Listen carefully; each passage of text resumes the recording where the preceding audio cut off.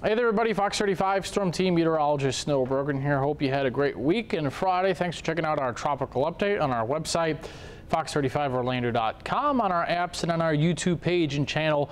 Hopefully you subscribe to us on our YouTube channel. All right, let's get into it. Here's our tropical update for the 9th of August, 2024. And I do read your comments.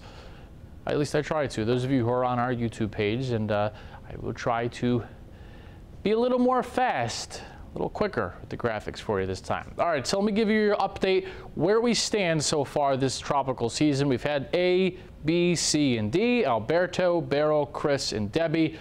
Notice so far this year, multiple landfalls already on the continental U.S. Alberto and Chris went to Mexico, Beryl was in Texas, and then Debbie into Florida, South Carolina, and then New England. Pretty telling for how the season's going to play out. Very 2005-esque, if you will, about how west-based that steering flow is, pushing everything closer to the continental United States. Rainfall with Debbie was on par with what was forecasted. You see the track more or less here of Debbie as it came into Florida, the Carolinas, the Delmarva, Mid-Atlantic, up into the Northeast.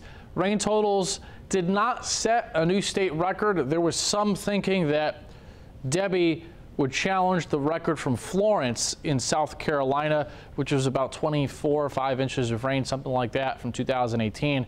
The top reports were around 18 to 20. There's a few spots unofficially in here. I just queried a few on our map.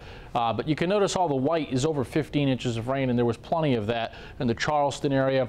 Wilmington got over a foot of rain from Debbie. And the main reason why it wasn't more is because Debbie inhaled a lot of dry air when it was off the coast of South Carolina and didn't intensify as much again upon a second landfall as it was once thought. And the rain on Friday was every bit the part from central Pennsylvania up into New York, with 2 to 6 inches of rain and lots of flash flooding. Check out the loop of the radar today from the northeast. All the light red boxes are tornado watches, and all the green flash flood alerts. And there was a lot of bad flooding today in Pennsylvania, and pretty clear to make out the well-defined circulation still all the way through New York and then up through Montreal and Quebec, seeing impacts. So another example about how it's not just about the landfall spot. Oftentimes hurricanes and tropical systems have more impact with the inland remnants than they do where they make landfall. In another case where the eastern side produced prolific tornado warnings, Beryl was like this, and now Debbie.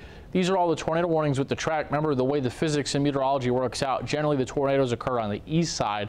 Can you get them on the left side? Yes, but they're pretty rare just because of how the wind is going in relation to the storm motion. Remember, if the storm is moving this way and the air is blowing around like this, it's that northeast quadrant with how everything comes together. That's where the spin is greatest in thunderstorms to produce tornadoes. Plenty of warnings down in the Sarasota, Tampa area, a few in the Orlando area, one on the Space Coast near Cocoa Beach. It wasn't confirmed with the Weather Service, but we might have had a tornado near Cocoa Beach. You see some tornado warnings in North Florida, a ton in South Carolina as Debbie did a loop, then made a landfall as a decent tropical storm, and then a tremendous amount of tornado warnings up through eastern North Carolina, up into Virginia, a couple in Pennsylvania, and then one there in southern New York on Friday afternoon. Those ones that were out near Chicago were from a different system. All right, so now the attention turns once again into the tropics. We've got a high chance of development now in red heading towards Puerto Rico and Hispaniola. This is the tropical wave out here we're watching that's going to move to the west. Here's what you need to know. Any interest in Puerto Rico or the Dominican Republic could feel some tropical impact Tuesday and a Wednesday. And by tropical impact, I mean maybe a depression or a storm. Once it goes past Puerto Rico in the Dominican Republic, whether it goes south of the islands and then north, or skirts north of San Juan and north of the Dominican, at that point it would probably be a depression or a storm. So is it a huge deal? No, but it's still impactful potentially, San Juan and Dominican, in terms of rains and some winds, but nothing extreme by any stretch of the imagination for them. It's once it's past Hispaniola, that's when it probably will become a hurricane. Very confident in that. Possibly to probably a major hurricane, and this will get the name Ernesto. So if you have travel plans via cruise, vacation to the Bahamas, Turks and Caicos, especially the Turks and Caicos, you really want to watch this forecast close, because I feel quite confident there will be a hurricane, probably a major one, somewhere in the southwestern Atlantic the middle to end of next week. Here's our naming list. So Ernesto, we're going to have next week. Then after that, it'll be Francine and Gordon. All right, the water temps did actually cool a few degrees on either side of Florida thanks to Debby. Now that impact is pretty short because the sun, obviously, most of you know, is very powerful, especially this time of the year. So even after a storm that's slow moving like Debby was, where it upwells the water, basically what happens is that the hurricane more or less sucks all the hot heat energy out of the ocean surface, and the cooler water beneath gets moved up to the top, and the cooler water goes to the ocean surface, and then therefore, the ocean surface cools. So the stronger the hurricane, the more of that upwelling effect. The water cooled by 2-3-ish degrees. That will rebound pretty quickly in about a week or two, but still temperatures are above 80 all the way almost up off the coast of South Jersey, all of the Gulf, and still everywhere around the Bahamas and the Turks and Caicos. So historically speaking, we are about at that time where the number of named storms and hurricanes goes up dramatically, and it peaks about the second week of September. So globally, here's the global visible satellite, because our satellite, technically the high-res one, cuts off in the eastern Atlantic. There's 3 tropical waves we're watching right now. This first one there is what's going to become Hurricane Ernesto next week. There's 2 more behind it. The second one probably will struggle to develop, but the third one that's still over Africa, once that emerges out on the Atlantic and then becomes a depression, probably towards the end of the month, we'll have to watch that one again pretty close. So here's the European ensemble. What is this? Short and sweet. Instead of polling one person, think about it like polling 50, except not like polling 50 people of the same belief, whether it's an opinion on something or politics or science or whatever. Instead of polling 50 of the same type of person, 50 different people of very different backgrounds, very different opinions to account for a wide range of opinions and outcomes. That's what this is in meteorology. We're taking the European model, which most of you have probably heard of, and we're tweaking it 50 different ways significantly to account for error, and we run them all concurrently, so 50 different versions of the same model, and then blend it together at the end and make an ensemble, and the mean of that is what you're looking at. And this is the plots of the likelihood of a tropical system. Notice it's at 70 to 80% already, coming towards the Turks and Caicos. This would be next Wednesday, Thursday, Friday. So very high odds of, at this point, probably would be Hurricane Ernesto, and it would track either towards Florida, towards the Carolinas, or out towards Bermuda. Now behind that, you see those other 2 waves. The middle one, the ensemble, doesn't really have a lot of high probabilities, just 10%. But the one behind it, even though right now it's just 20, by the time it comes off the coast of Africa, this one towards the 3rd and 4th week of the month, towards the end of September, or August, that one's really one I think to watch. Big picture.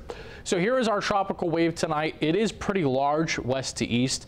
It does have some pretty good thunderstorms with it. You see here a pretty big blob of convection right there. But the center of this wave is still about 2,000 miles east of Puerto Rico as of Friday night. So here's the steering flow next week. Let's talk about what this thing is going to do, who needs to be worried, so on and so forth. And by the way, a couple of things. There's going to be a lot of these blobs in any given hurricane season, especially in a hyperactive one like this. So you don't need to freak out.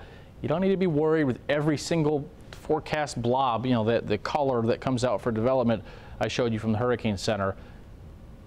Take them with a grain of salt. Find a good trusted forecaster or source. Hopefully you watch us, or you've got a good collection of meteorologists or apps that you use. Find someone or somebody trustworthy and stick with them, but you don't need to freak out with every single blob that comes, because there's going to be probably a ton more this season. Now, obviously, not all of them will hit the United States directly, but many of them probably will. All right, so here's the steering flow for next week. The high that's over the Atlantic is going to actually move east. That's significant. So an east-based Atlantic high, the heat dome over the U.S. will be centered over Texas, probably over about Amarillo. Now, what does that mean for Ernesto? Well, in between, there's a window for this to track. And the question is, the trough that develops in between in the jet stream, this is the jet stream in black, what does that dip in the jet stream do? The European model takes that jet stream dip only from about Wisconsin to Washington, D.C., then out towards Nova Scotia. That flat of a trough would probably mean that Ernesto, once it develops, tropical storm and hurricane, is going to be more influenced by this ridge out here, you see right here, and just kind of recurve around the edge of that and probably miss the eastern seaboard entirely. That's one scenario. Let me show it to you here quickly. Notice this is the wind on here, tropical depression or storm by Puerto Rico, Tuesday and Wednesday. Then some very large swells and surf in the Bahamas, so heads up there if you've got travel plans next week. But that's a strong hurricane.